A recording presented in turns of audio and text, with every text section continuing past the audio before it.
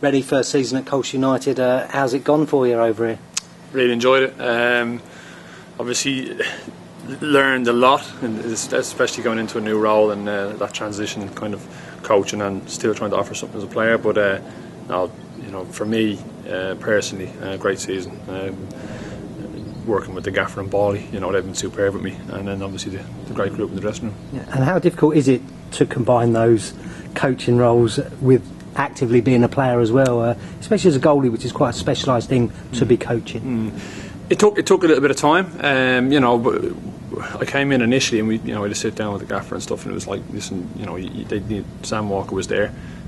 He was the number one, so he needed a coach initially, and then obviously I was there to put pressure on him in pre-season, and then coach him to improve his performances, which I think he did do. He had a great season, and Dylan Barnes as well. Then working with him as the younger prospect goalkeeper. So my work was, it transitioned very quickly to being a lot more of the coach because of Sam's performances.